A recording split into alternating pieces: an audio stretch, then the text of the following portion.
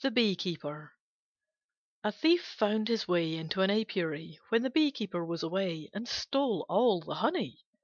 When the keeper returned and found the hives empty, he was very much upset, and stood staring at them for some time.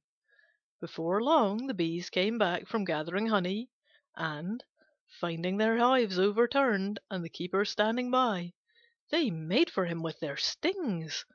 At this the beekeeper fell into a passion and cried, "You ungrateful scoundrels! You let the thief who stole my honey get off scot-free, and then you go and sting me who have always taken such good care of you." The moral of the story is that when you hit back you should make sure that you have got the right man.